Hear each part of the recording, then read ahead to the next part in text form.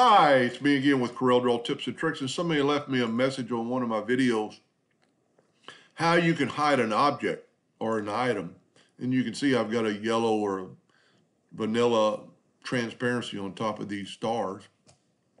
If you wanted to hide that, all you have to do is go to Windows, Dockers, Objects, and when you click on the star, it'll actually show it over here. And all you have to do is go over here and hide it, and it's gone. It's actually still there.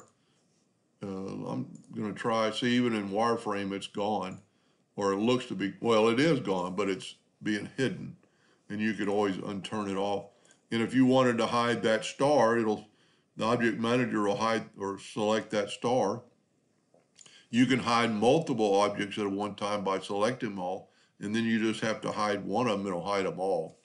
I still don't know the advantage to hiding an object like that unless you've got multiple things on a page and you want to export it, and so the customer can't see it. You could have side notes or different graphics for different people. If you just wanted to export a PDF or save a PDF, maybe it won't show up.